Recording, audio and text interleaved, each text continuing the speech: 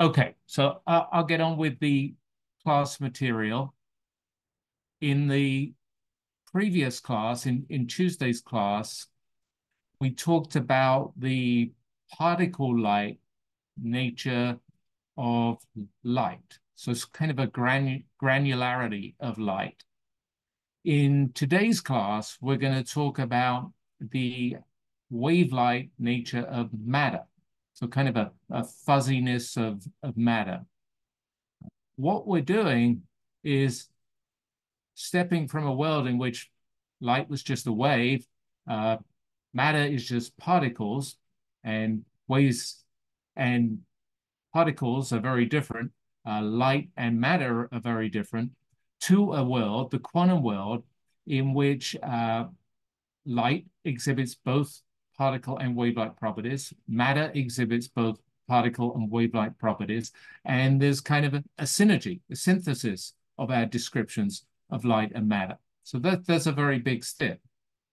It's also a complication in our understanding of light and matter, because when we think of things as waves, say light as classical light as a wave, when we think of matter as particles, classical particles of matter, we have everyday experience of things that are waves, things that are particles. We don't have any everyday experience of things that exhibit both particle-like properties and wave-like properties. So we don't have any experience of the subatomic particles and the photons of light that make up the quantum world. So that's a challenge, just a challenge for you, it's a challenge for me to imagine what this world is really like, because we have no analogy, no equivalent to this world in our everyday lives. Um, I'll talk about a little bit in the second bullet here about evidence for the wave nature of matter. The evidence for wave nature of matter is actually similar to the evidence for wave nature of light. It's through observation of interference effects and diffraction effects. We saw that with light, for example, two-slit experiment. We'll see it here with matter, that matter actually exhibits interference and diffraction effects. And then finally, the third bullet here, I want to talk about a dramatic change in our conception of the universe that occurred with the understanding of the quantum world. Before the understanding of the quantum world, in the sort of classical world, the universe was thought of as kind of a clockwork universe, a deterministic universe, or at least in principle. If you knew the location of every particle in the universe, you knew the movement of every particle in the universe, you knew the forces between all the particles in the universe, you could predict what was going to happen in the future. You could exactly predict what was going to happen in the future. After the quantum mechanics was discovered, after the quantum nature of matter and light was discovered, this deterministic, this clockwork universe broke down. In quantum universe, you cannot predict exactly the future. You cannot know exactly the motion and the position of particles in the present.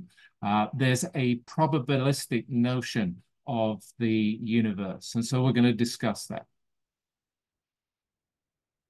So firstly, this synthesis of light and matter, which is based on both light and matter exhibiting both wave-like and particle-like properties. Let me say a few words about that.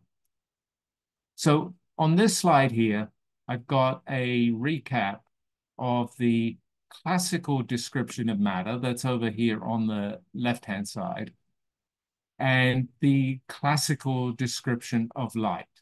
And in the classical description of matter, I'm thinking of some particle, maybe a billiard ball, for example. And in the classical description of light, I'm thinking of an electromagnetic wave as predicted by James Clerk Maxwell that is composed of oscillating, vibrating, self-sustaining electric and magnetic fields. The matter particle, that's a kind of localized, concentrated, discrete object. That's what we mean by a particle. And it's described by its energy associated with its motion and its momentum associated with its motion. So that's what we think of as a classical particle. On the right-hand side, light, well, light is a non-localized, it's kind of a diffuse, a continuous wave. It's a smooth wave, and it's described by a frequency, the rate in time at which the electric and magnetic fields vibrate, and a wavelength, the spatial distance between the vibrations of the electric and magnetic fields. So that's our description of classical description of light. In the quantum world, the quantum description of light, which is over here on the right, we talked about in the last class, and the quantum description of matter, which we're talking about in this class, and it's over here on the left, these are both more complicated.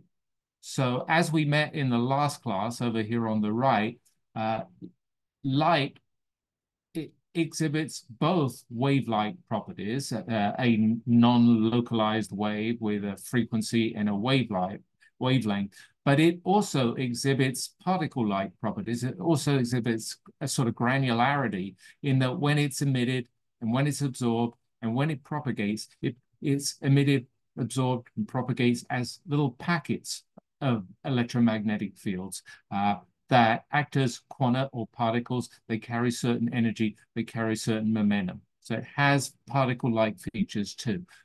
What we're going to discover in today's class, particles, which we thought of as kind of localized objects carrying energy and momentum, they have a kind of diffuseness to them, a fuzziness or uncertainty to them, and they exhibit wave-like properties. They exhibit interference, they exhibit diffraction, the classic wave-like properties. They have associated with them a frequency, and they have an associated wavelength. And we'll examine the frequency and wavelength associated with particles.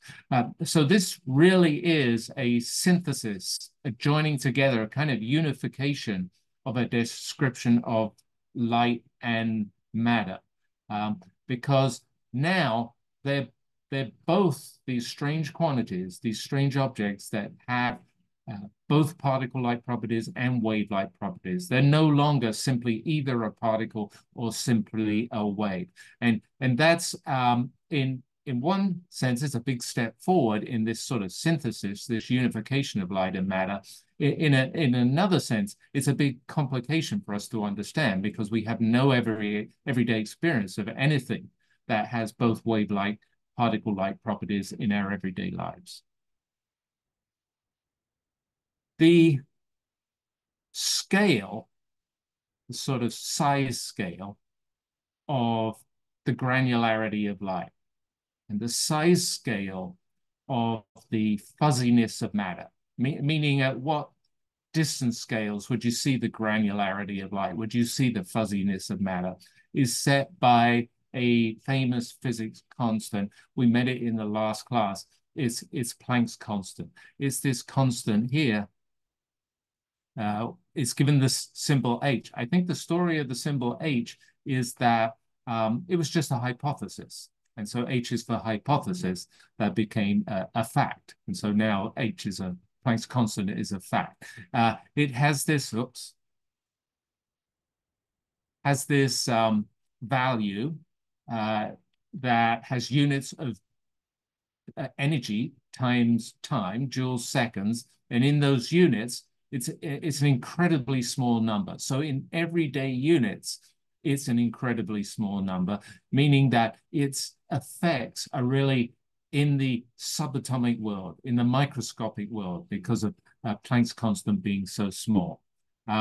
If H was zero, so if Planck's constant were actually zero, now it's not zero, but it's very small. If H was zero, then light would be a classical light wave. It would just have wave-like properties. It would be the light that was predicted by Maxwell. If H was zero, then matter's fuzziness, matter's wave-like properties would vanish, and we just see matter as particle-like matter, Newton's particle-like matter.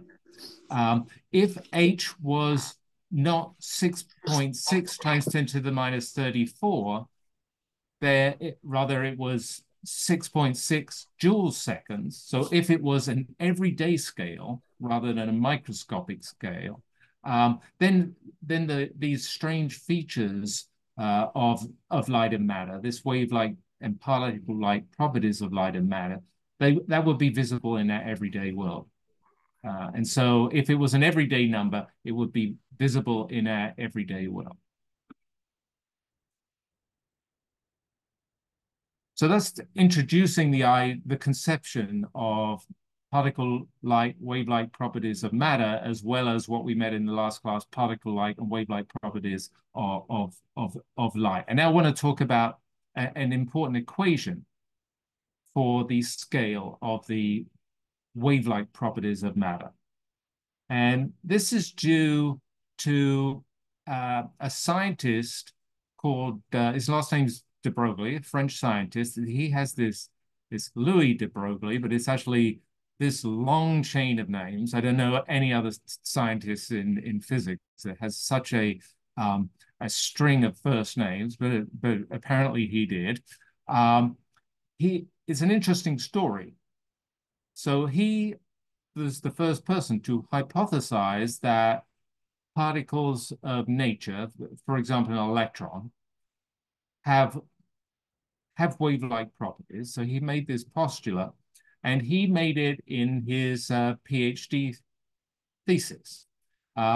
This is the only physics PhD thesis that I know of where the thesis material was awarded the Nobel Prize. So he received a Nobel Prize for his dissertation for this idea that particles like electrons have wave-like properties.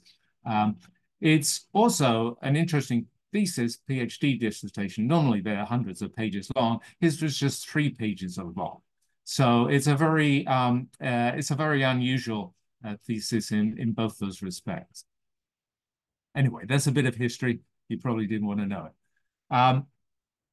Here's a slide I'm recycling from earlier on. It has a particle over here on the left-hand side with its classical energy and momentum, a wave over here on the right-hand side with its classical wavelength and frequency. But I've added to this slide the fact that the particle has wave-like properties, and I've added it through this equation here, that the light also has particle-like properties, and I've added it through this equation here. So this equation, that E equals Planck's constant times frequency for light waves, was the key equation that we met in the last class that defined the granularity of light. And it involved Planck's constant. As I say, that sets the scale of these effects, the granularity of light. The parallel to that is this equation due to de Broglie. De Broglie said that the wavelength associated with an electron or some other subatomic particle of matter, that wavelength is given by this equation here. Here is the particle's momentum, and here again is Planck's constant that sets the scale of these quantum effects. In this case, the fuzziness, the kind of diffuseness of the particle. And so this equation here, that the wavelength of a particle is equal to Planck's constant divided by the momentum of the particle, is the parallel to this equation over here, which was for light, the energy of a packet of light in terms of Planck's constant and the frequency of the light.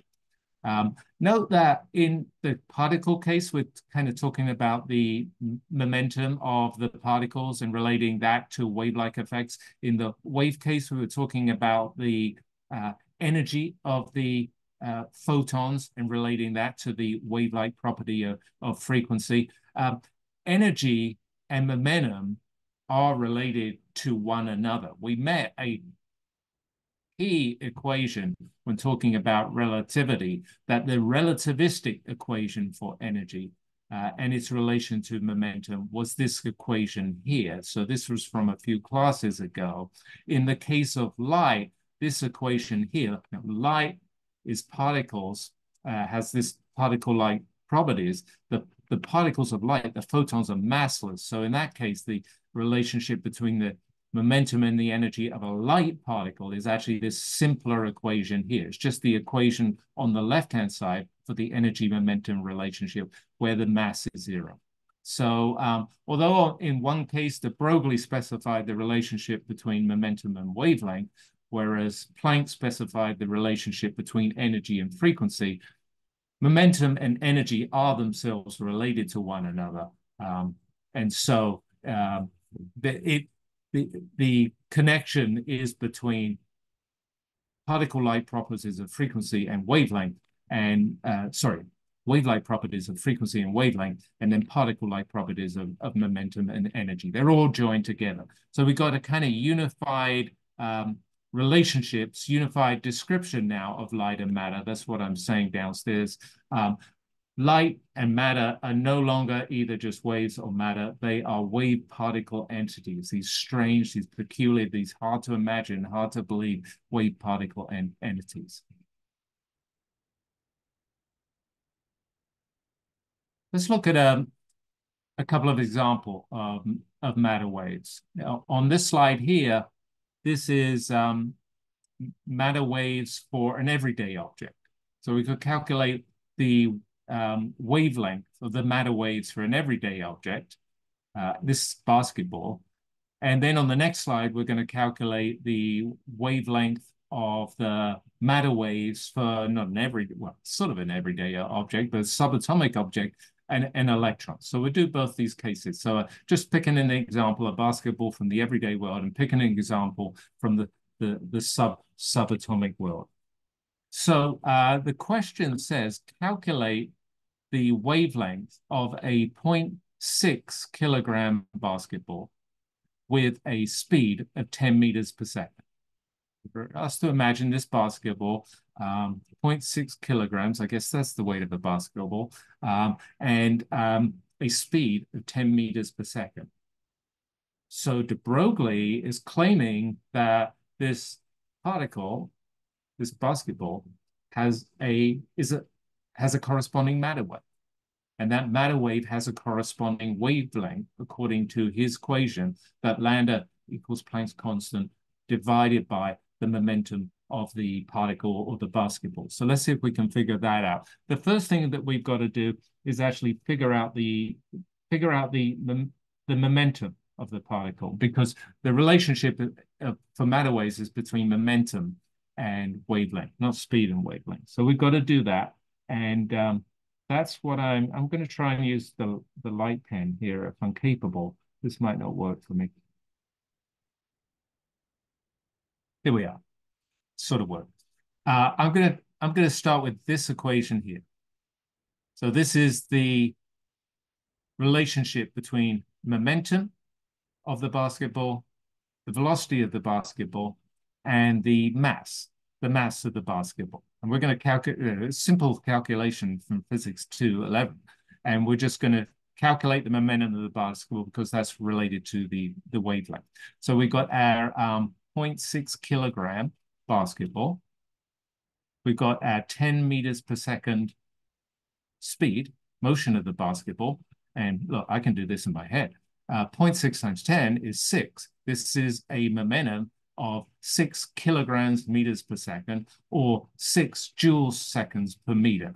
This might be a handier unit. I mean, these are two units are equivalent to one another, but this might be handier for us when we move to the matter waves. It will be handier to us than this one over here when we move towards the matter waves. So now we know the momentum of our particle. We can step down from the calculation of the momentum to this new idea, calculating the corresponding wavelength of these matter waves. So this is de Broglie's equation here.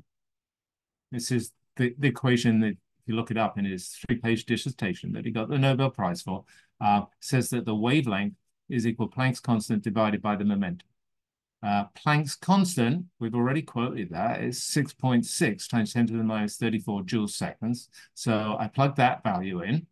The momentum of the basketball, so everyday size in these units of joules and seconds and meters, is 6 joules seconds per meter.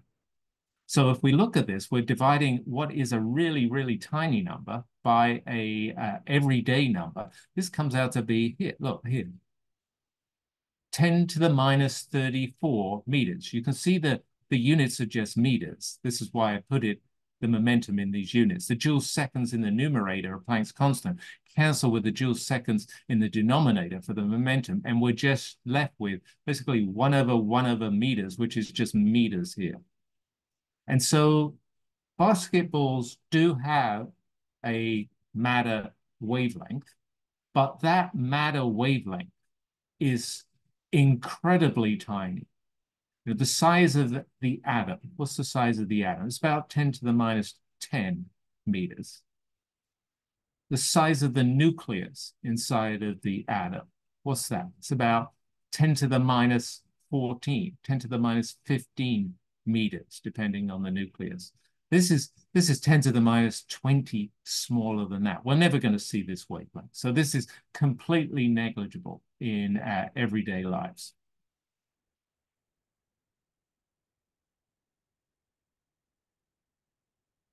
Okay, I'm going to move on to the case of the electron. Let me try and clear the screen. And so now we're going to do the same calculation for an electron with a speed of 1,000,000 meters per second. We're going to see what the wavelength is here. We've got to work through the same steps. So I'm going to do the same procedure. I'm just going to do it more quickly now. We're just doing it again for our electron here. So the first thing we've got to do is calculate the momentum. We know the speed. We can look up the electron's mass. We can calculate the momentum because, again, it's the momentum that's related to the wavelength. So that's my starting point again. Here's the momentum of, sorry, here's the mass of an electron. Now this is bit that's quite different from the basketball. This mass of an electron is obviously tiny. It's still order 10 to the minus 30 kilograms compared to order a kilogram for the basketball. So that's very different. Also, look here. The electron speeds are typical in atoms, molecules, are much faster, much faster than basketball speed. So this is 1,000,000 meters per second. So this is a large speed. And so if we multiply those two factors are very different from the everyday world. They're quite different from the everyday world. We multiply them together. We get a momentum that's of order 10 to the minus 24 kilograms meters per second. Or again, we can write it as 10 to the minus 24, 9 times 10 to the minus 25 in these handier units for our next calculation of joules seconds per meter. Okay, so now I head downstairs. My writing is bad enough on the in lecture class, but it's even worse with the light pen. So we're going to have to live with that. We walk downstairs here to de Broglie's equation from his three-page dissertation that the matter wave's wavelength, lambda here on the left, is Planck's constant divided by the momentum of the particle. So here I am filling in Planck's constant, 6.6 times 10 to the minus 34 joules seconds, filling in the momentum of the particle, 9 times 10 to the minus 25 joules seconds per meter. And if I divide one by the other, now I've got one really small number divided by, well, also a really small number is bigger than the really small number in the numerator. We end up with this wavelength. Now, this wavelength is small compared to everyday size scales. So it's 7.3 times 10 to the minus 10 meters. But in the atomic world, this is not a small wavelength. This is the size of, it's bigger than an atom. It's a scale of 10 times the size of an atom. So this is a wavelength. The matter waves will be important for electrons in the subatomic world. And so this is the key feature here. In our everyday lives, we can simply go around ignoring matter waves. We don't have to worry about the fuzziness, the diffuseness of a basketball. In the subatomic world, we have to worry about matter waves. We have to account for matter waves because the wavelengths are significant compared to the size of the atoms, the molecules, the nucleus, and so forth.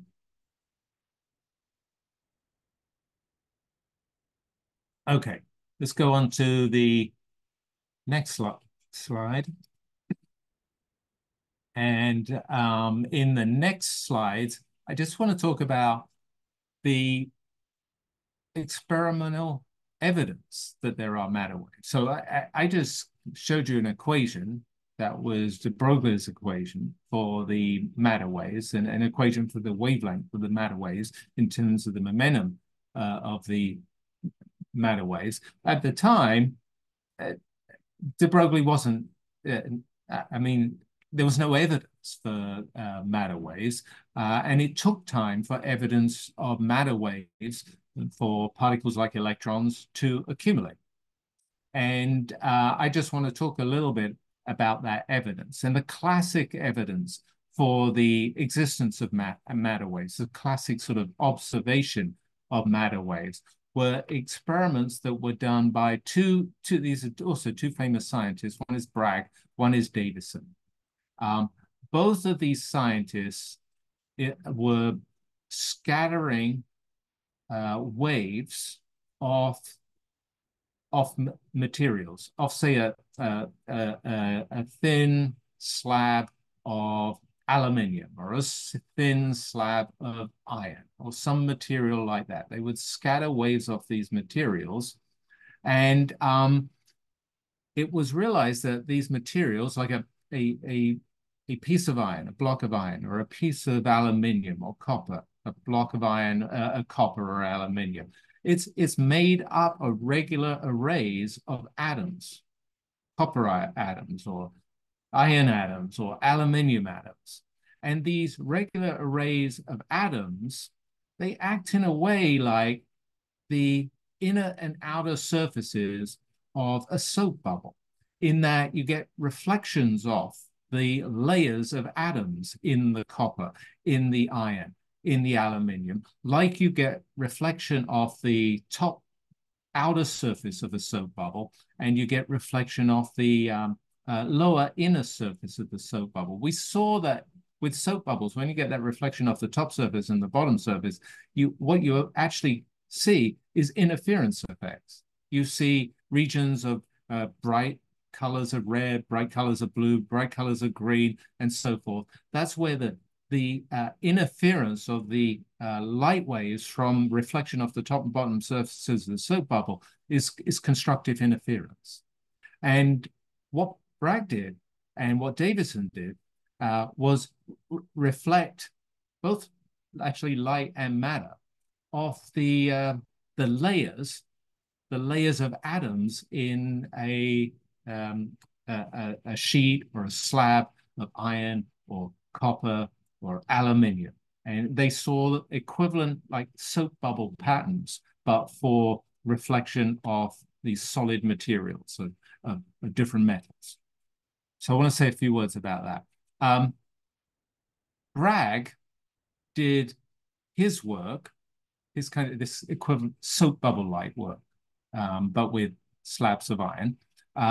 He did it by shining not regular light, I mean visible light. He shone X-rays, which are much shorter wavelengths of electromagnetic radiation, much higher frequencies of electromagnetic radiation onto a slab of iron or copper or aluminium. In the soap bubble case, when you shine visible light on the soap bubble, the interference effects occur because the thickness of the soap bubble is kind of order of the wavelength of the visible light. In the case of shining X-rays on a slab of iron or copper or aluminium, you get the interference effects because the wavelength of the X-rays is the order of the thickness between the layers of atoms. So again, it's a parallel situation to when we saw the interference patterns with visible light being reflected from soap bubbles. It occurred because the wavelength of the visible light is the scale of the thickness of the soap bubbles. Here, the wavelength of the X-rays is the scale. It's a much smaller wavelength, and it's a small wavelength is the scale of the distance between the layers of iron atoms, copper atoms, aluminium atoms in the slab of metal material, and that's causes the interference patterns. And he got a Nobel Prize for this work. So it's very important work. He got a Nobel Prize because he illuminated the fact that iron, aluminium, copper are actually regular arrays of atoms. That wasn't known until this work. So it's very important. Just a little bit of history there for you. And I knew you'd like it. Okay, so this is a picture of how it works. And this picture looks very much like a picture we drew for the soap bubble. Let me just explain the picture. Over here on the top left, this is the X-rays pouring in. Over here on the right, this is the scattered X-rays, or kind of the reflected X-rays heading out. Downstairs here, you see an arrangement, a lattice arrangement of atoms in some material. Maybe this material, I don't know what this material is. It has these red atoms and these blue atoms. Maybe it's sodium chloride. You know, maybe the blue atoms are the chlorine and the red atoms are the sodium. And we're seeing the reflection of rays off the top surface, the first layer of ions in the sodium chloride, and reflection of rays off the second layer of ions in the sodium chloride. And this is just like reflection of the top outer surface of the soap bubble and the lower surface of the soap bubble. The rays, the X-rays that are reflected off the lower surface compared to the upper surface, they have to go a little extra distance. They have to go this extra distance here, is d sine theta, and equivalent extra distance over here on the right, it's also a d sine theta. So they have to go a total extra distance of 2d sine theta, which is written down here. If that extra distance, this little extra distance, and it's of order of the distance between the layers of atoms, if that extra distance is a whole number of wavelengths, m is a whole number, 1, 2, 3, 4, so on. I keep going. If that extra distance is a whole number of wavelengths, then you get this constructive interference of the X-rays, which are waves, from the top surface and from the bottom surface, and you see a bright beam of X-rays. If it was half a number of wavelengths, you know, 1/2 a wavelength, 3/2 a wavelength, 5/2 a wavelength, you get a destructive interference, and you wouldn't see any X-rays corresponding to that particular angle of scattering. And so this is a very, very famous experiment in physics, and it is how we first saw the crystalline structure of matter. So it was a huge breakthrough. This technique was applied by Davison, another scientist, to establish that electrons also have wave-like properties.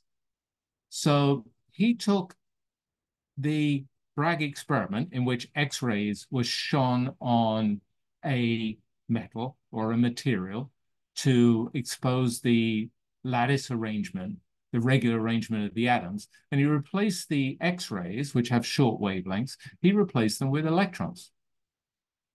He replaced them with electrons. If the electrons have wave-like characteristics, then, well, Bragg was shining X-rays, which have wave-like characteristics, on the aluminium or or the iron or the copper and seeing the lattice of arrangement of the atoms in the material. If you replace the X-rays with electrons, and they too had wave-like properties, he would see the similar corresponding patterns of constructive or destructive interference from the layers of atoms in the iron, the copper, the aluminium, from the fact that there's interference of the electron matter waves. And so that was his idea. It just took basically stole Bragg's experiment, but he made a change to Bragg's experiment. Instead of shining X-rays on the crystal, he shone instead electrons on the crystal.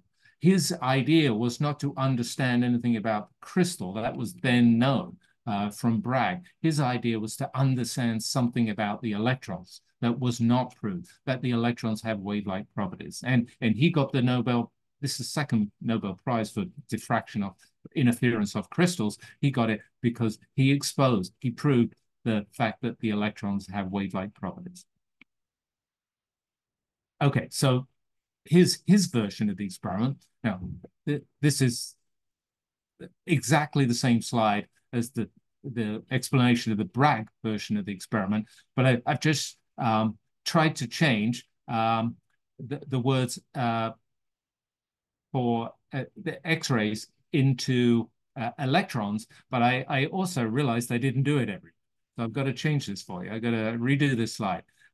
Here we're shining electrons, not X-rays, onto the crystal. So this beam now is a beam of electrons that is being directed down and towards the right. They're scattering off the top layer and the bottom layer of some crystal, say sodium chloride here. Those reflected rays are traveling over here up and towards the right, and they're going to interfere. And if this extra distance here, that the rays that are reflected from the bottom surface compared to the rays that are reflected from the top surface, if this extra distance is 2d sine theta, so there's a d sine theta here on the left, there's another d sine theta extra path length over here on the right. If that 2d sine theta is a whole number of electron wavelengths, then you're going to get constructive interference of the electrons. So you see a lot of scattered electrons. If it happened to be that extra distance was half a wavelength, electron wavelength, or 3/2 or 5/2 electron wavelength, then you're going to get destructive interference. And so this was the idea. And, you know, miracle, he saw these patterns of constructive and destructive interference. So he was the first person to establish without doubt that electrons exhibit wave-like properties.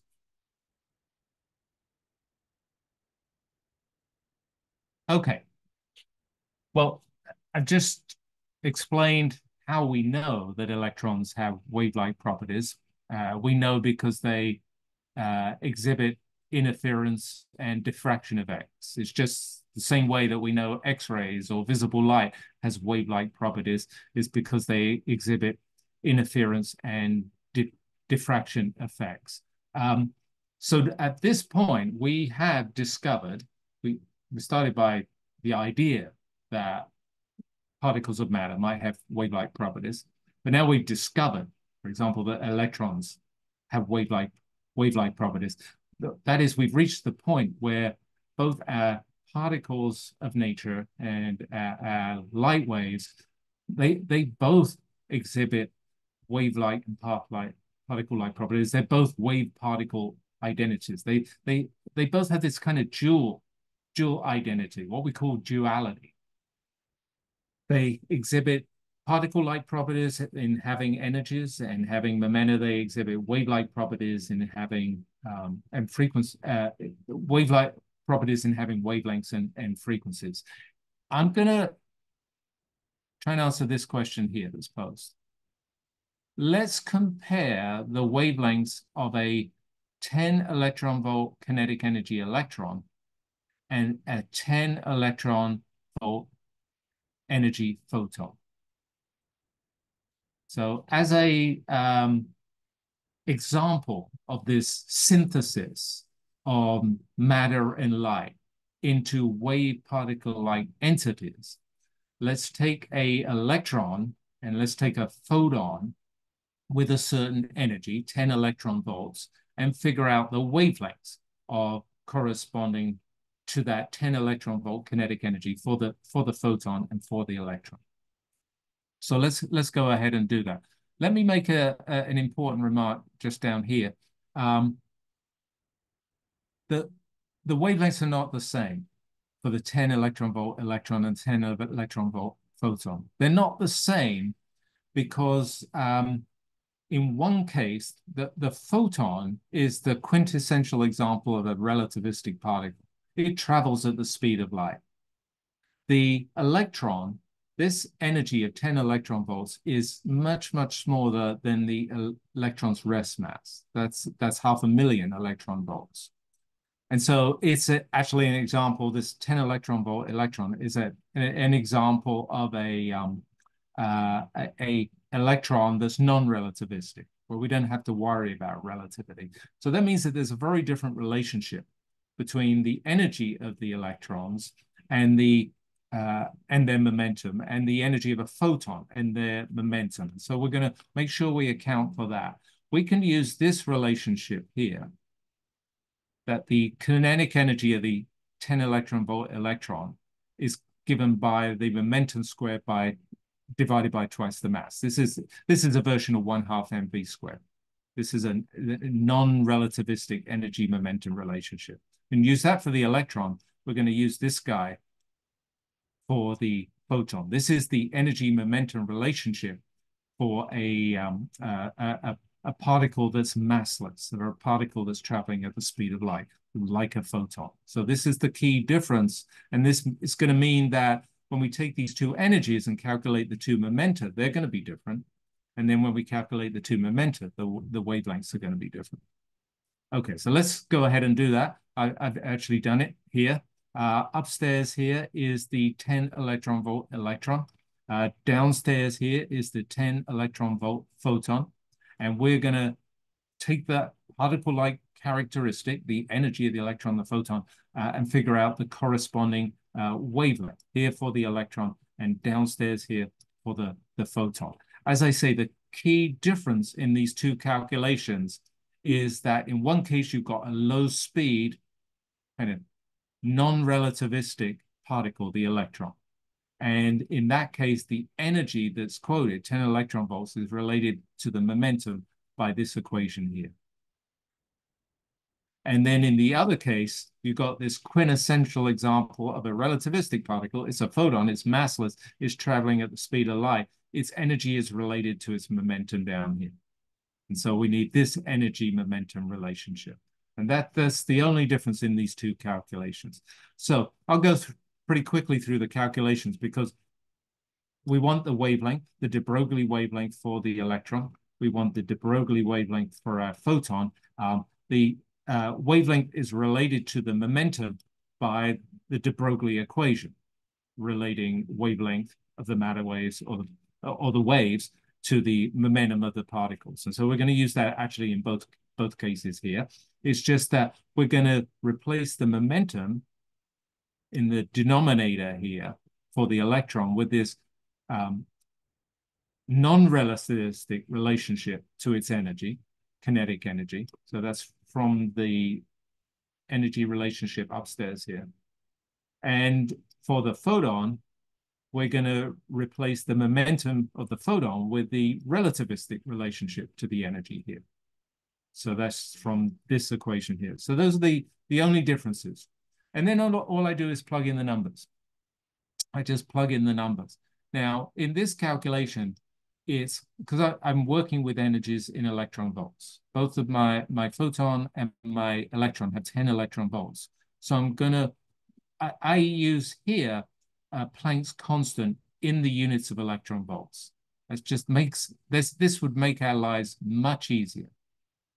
If the energies are quoted in electron volts, work with Planck's constant in electron volts. For some reason, the energies were in joules, work with Planck's constant in units of joules.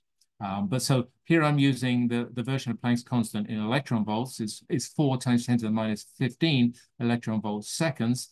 So I plug that in both equations, upstairs and downstairs. Then I'm in both equations employing either this relationship here to the kinetic energy. So here's in the square root is twice the mass of the electron. I said it's 500,000 electron volts over c squared times the kinetic energy of the electron is just 10 electron volts. I plug that in. And if you do the calculation, I got about 0.4 nanometers. So nanometer is 10 to the minus 9 meters. So about 0.4 times 10 to the minus 9 meters. And then if you do the same thing for the photon, so the difference in the photon calculation is that here we got Planck's constant again, but now we're multiplying by this factor here, the speed of light divided by the energy of the photon, and that comes out to be 123 nanometers. So look, it's interesting. They had the same energies, but one was non-relativistic, and one was highly relativistic. So although they had the same energies, they have very different wavelengths. Actually, one wavelength, the wavelength for the electron, is the size scale of atoms. So this is the kind of wavelength that the experiment that we described that discovered electron waves. This is the kind of energy and wavelength that that experiment deployed. This wavelength of the photon is much, much longer. It's the size scale of many, many atoms. It's actually a wavelength, if you think about, think about the wavelengths of visible light. There's 400 to 700 nanometers. This is shorter than those wavelengths. So it's ultraviolet light. This is ultraviolet light, but it's not the X-rays that were used to using interference and diffraction, discover the lattice arrangement of the ions or the atoms in a crystal. So this is a much, much longer wave. Okay. I want to move on to the last topic for today's class. And that topic is to do with the consequences of particles of nature, light having both wave and particle-like properties. But let me just remark first, before I move on to that, just how strange it really is that light can have wave-like, particle-like properties, and electrons can have wave-like and particle-like properties. Here's a statement. I want to make this statement. Electrons sometimes behave as if they're waves, and electrons sometimes behave as if they're particles. So that's what we have to imagine electrons are. They are something that sometimes behaves like a wave, and it's something that behaves like a particle. Likewise for photons too. There's something, whatever it is, an entity that behaves like a wave sometimes, and sometimes behave as if they're particles. There's some key words that I wanted to point out here. This first bullet, sometimes behave. So an electron is never simultaneously behaving like a wave and behaving like a particle. That never happens. When you make an observation of an electron, you might see its particle-like properties. When you make an observation of an electron, you might see its wave-like properties, but you never simultaneously see its wave-like and particle-like properties. Same for a photon too. A photon never simultaneously behaves like a particle and a wave. If you make an observation of a photon, you might observe its particle-like properties, or you might observe its wave-like properties. You never see both of those properties together. Also, next bullet, I use the word as if, behaves as if a wave, behaves as if a particle. Why am I putting in the word as if? I'm putting in the word as if because an electron is not a wave. An electron is not a particle. A photon is not a wave. And it is not a particle. It's just that sometimes it's behaving as if it were a wave or as if it were a particle. So importantly, very importantly, an, an electron is actually neither a wave nor a particle. It's something more complicated, something much more complicated that we have no everyday experience of. It's just something that can exhibit both types of characteristics. And a photon is not simply a wave. It's not simply a particle. It's something that's more complicated, more strange, that we have no everyday experience of. And so I wanted to make those remarks. Okay, let's have a quiz question, and then I'll go on to discuss the indeterministic nature versus the deterministic nature of the quantum universe. So let me see if I can set this up for you. I'm gonna. Okay, so you won't see me doing this because I'm going to a different screen, and I'm going to post the lecture quiz. So I'll give you a minute to think about it, but you can do, yeah, I mean, you can complete this during the class, after the class, as long as you complete it by Tuesday, by Monday midnight. That's perfectly fine. I don't think it's a complicated, it's not a hard question to answer. Okay, so I believe I just published the quiz.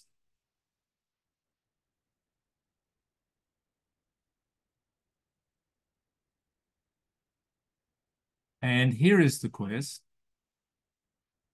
And the quiz says, let's consider a truck, the 10,000 kilogram truck. So it's a big truck, and it's traveling at 30 miles per hour. This truck is traveling at 30 miles per hour. It has, according to de Broglie's hypothesis, and it has, according to the matter wave discovery, it has an associated matter wave. That matter wave is given by de Broglie's equation. The matter wave is the Planck's constant divided by the momentum of the object. So is that matter wave too large to be observed in everyday life? Is it too small to be observed in everyday life? Or can we observe it in everyday life?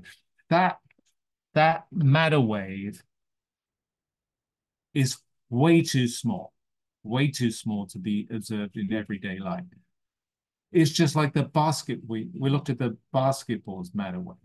An everyday object with everyday speeds, everyday masses, their wavelengths, like the trucks, is way too small to be observed in everyday life. And so we notice none of this.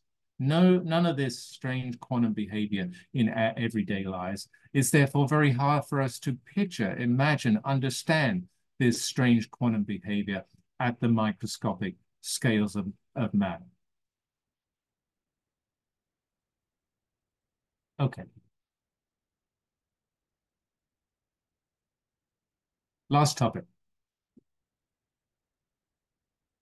Wave-particle duality. That's the sort of formal name that we give to this idea that particles of matter exhibit both wave-like and particle-like characteristics. Light exhibits both wave-like, particle-like characteristics. We call that wave-particle duality. So it's a formal name to it. That was a tipping point in physics.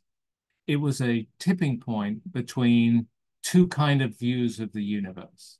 It was a tipping point between kind of what we would call a deterministic, clockwork, classical universe before wave-particle duality, and a indeterministic, probabilistic quantum universe that's after wave-particle duality.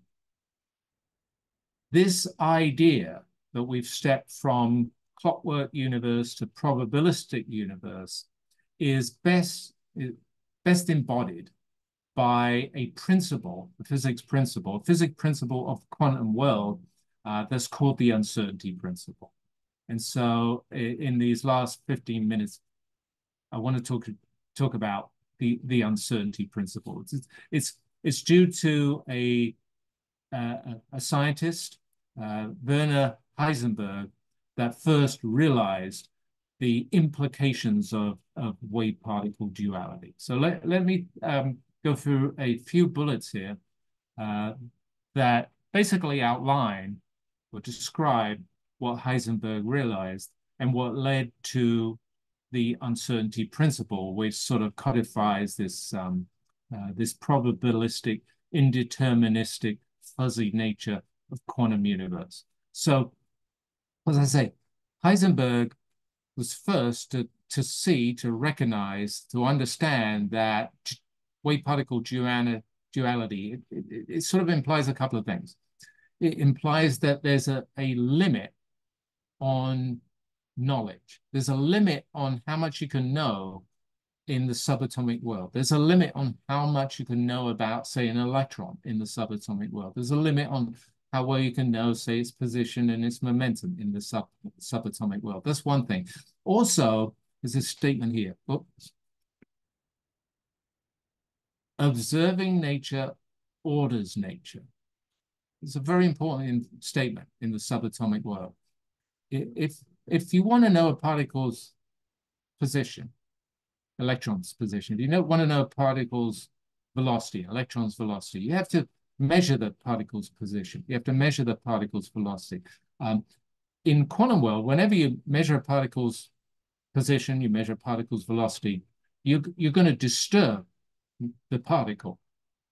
And that's what observing nature, i.e. measuring the position, measuring the velocity, alters nature, means that you've affected the system, means. So you can't know something, measure something, observe something without changing that something, without ordering that something.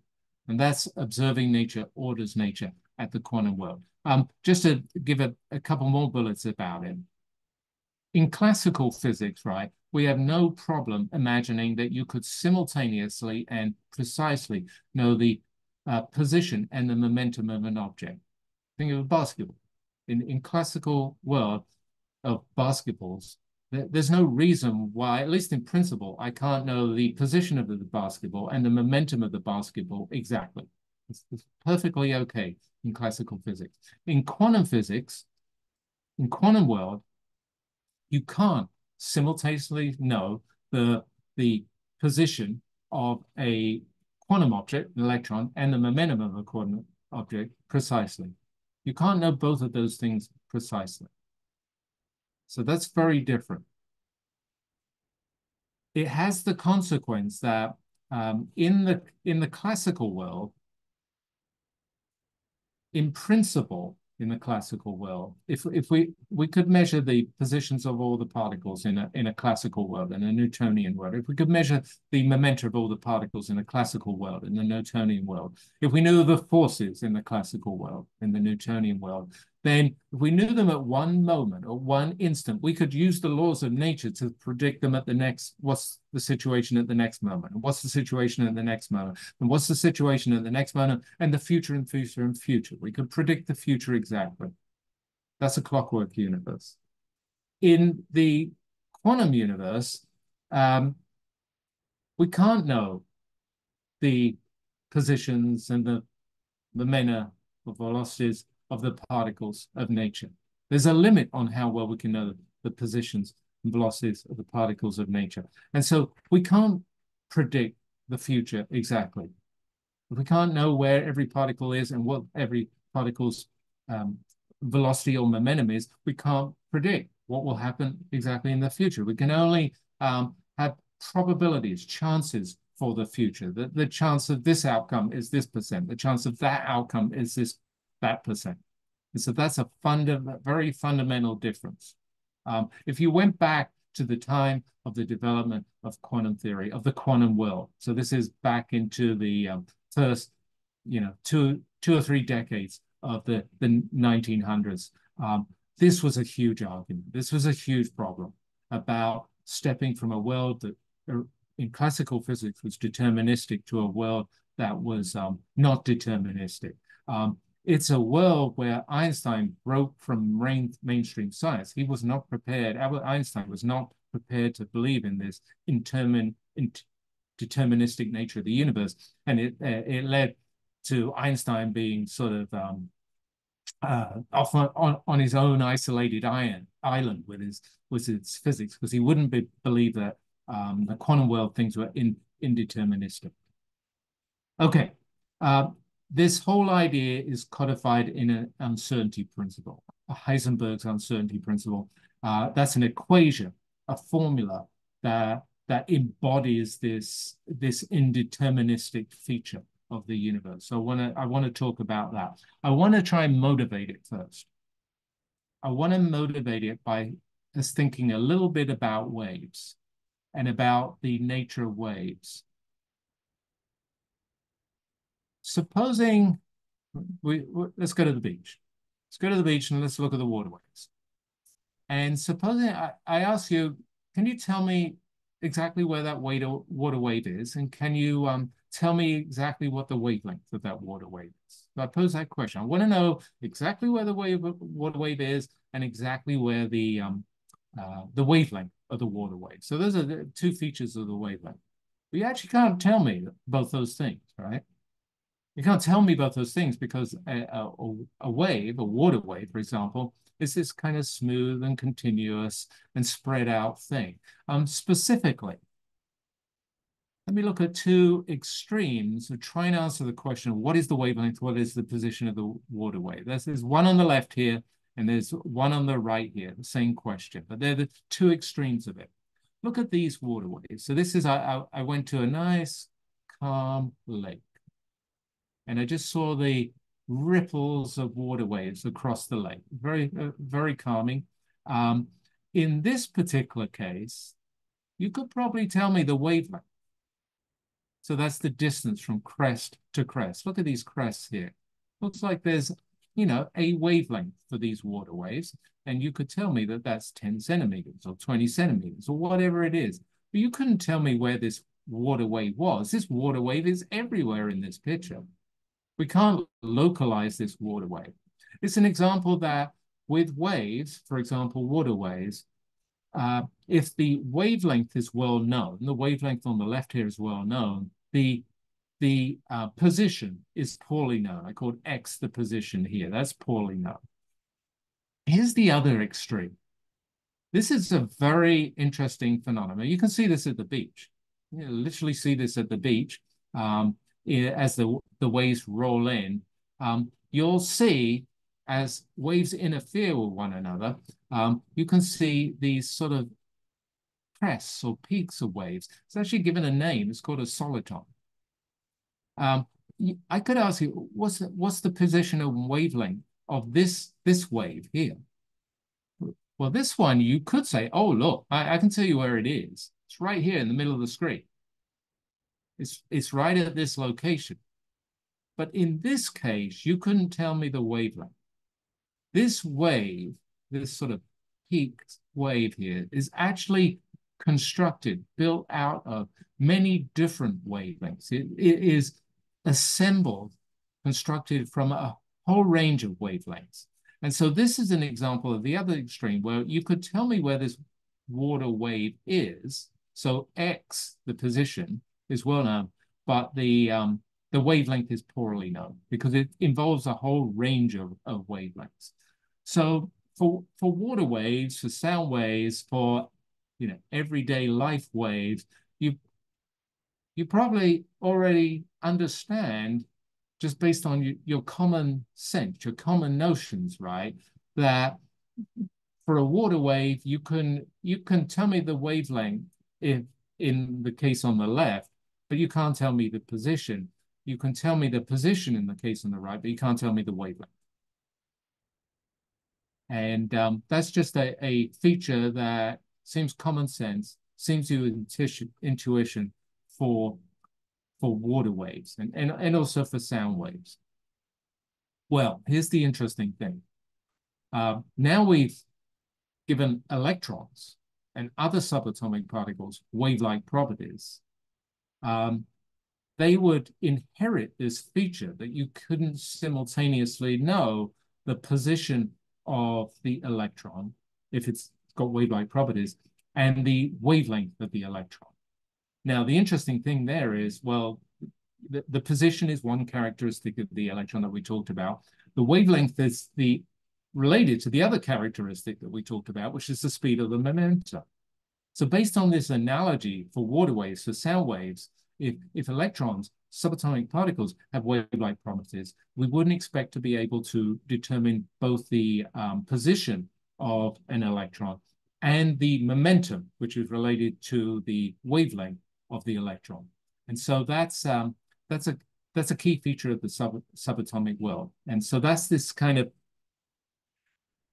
business that you can't simultaneously know the location and the speed of an electron because it has, like sound waves, water waves, wave-like properties. There's an equation that goes with that.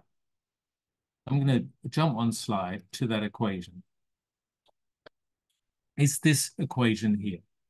This is the uncertainty principle. So this is Heisenberg's famous uncertainty principle. Let's just talk a little bit about this equation. I'll solve one quick example of this equation. This delta x.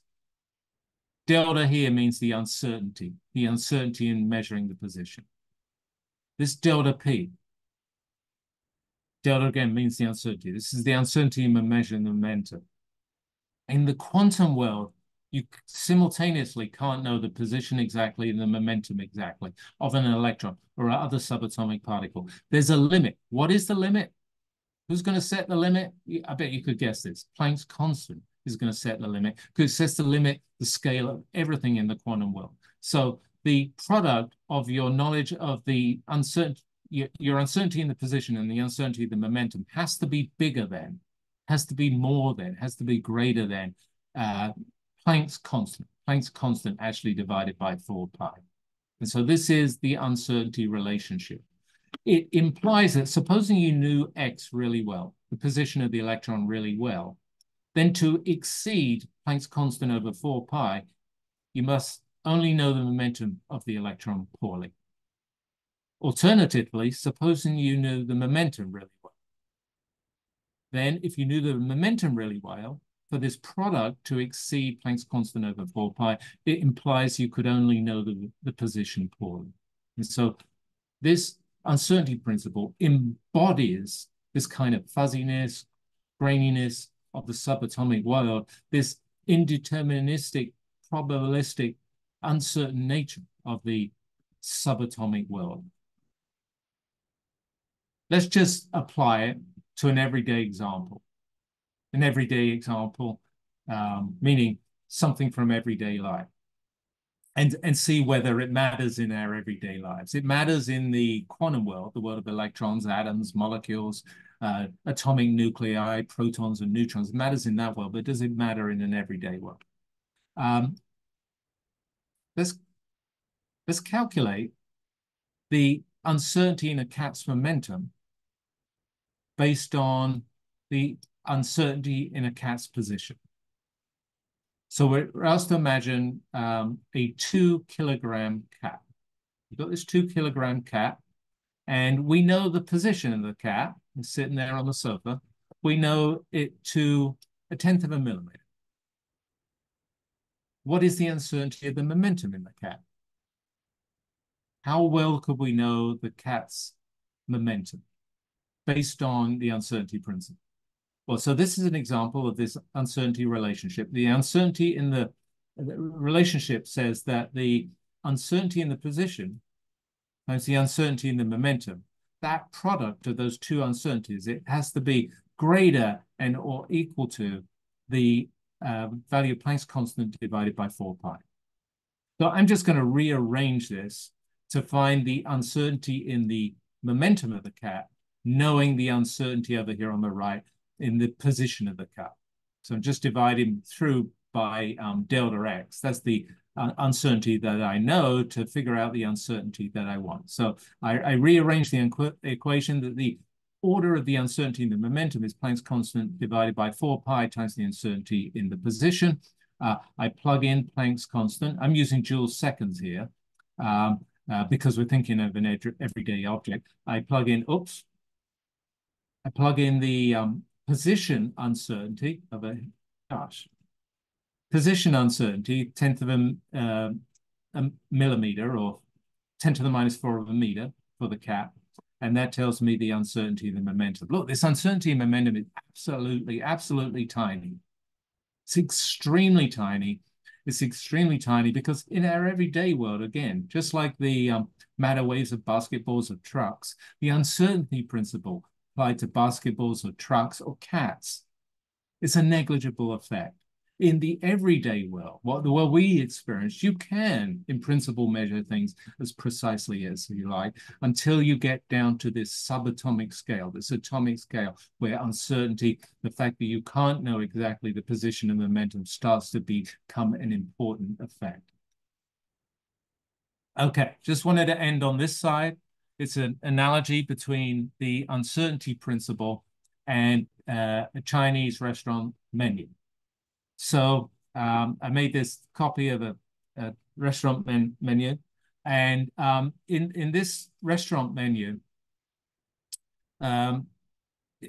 supposing we're going to get the meal for 2 persons, you can select items. You're going to select 2 items.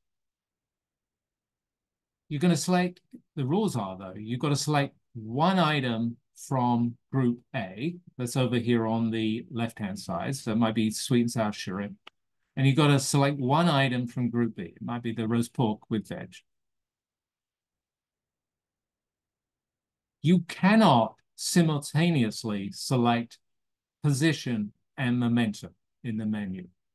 We cannot simultaneously know both these quantities. These are what's called complementary variables. The position and the momentum in the quantum world are called complementary variables. And you can't order here. You can't know both of them. You can only pick one. There are other examples of complementary variables. Just to mention this, another classic one is energy and time. You can't know the energy of an object and the energy at the time interval for that object. There's some limit on the precision for that. And so you can't select 2 items here from group B. And so this is like I tried to make this as an analogy to pairs of quantities in quantum physics, where you can know one but not the other, or the other but not the first. And so it's an analogy to the position and momentum uncertainty principle. Anyway, I'll end there. We've discussed the idea, the concept of matter waves, the hypothesis of matter waves in the matter wave equation, lambda equals Planck's constant divided by momentum. And then we've looked at the discovery of matter waves. That was a big breakthrough. And then we've looked at implications of wave-particle duality. We've looked at the codification of those implications in the uncertainty principle. And we talked about the idea of deterministic, indeterministic universes in classical and quantum physics. If you've got any questions, I'll hang on here. You can put them in chat, or you can put on your microphone. Thank you, everybody. Thank you for joining me. To have a few of you here to go through that was super helpful. If I try to do this on my own, it would be super difficult.